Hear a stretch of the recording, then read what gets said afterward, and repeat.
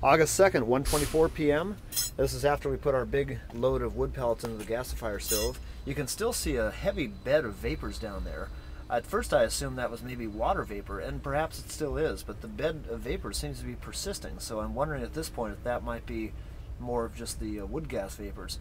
Anyway, lots of secondary combustion, great gasification going on here. Still don't see the blue colored flames we were hoping for, but you can definitely see the radial flames jetting in from those secondary air holes, so it is gasifying. We turned our airflow down just to see what would happen, and looks like we got some uneven flames before at 40% speeds. We turned it down to 30%. Not sure that really affected it that much. Turn the airflow back up to 35. See how that affects it. It's definitely gasifying, and that's a good thing.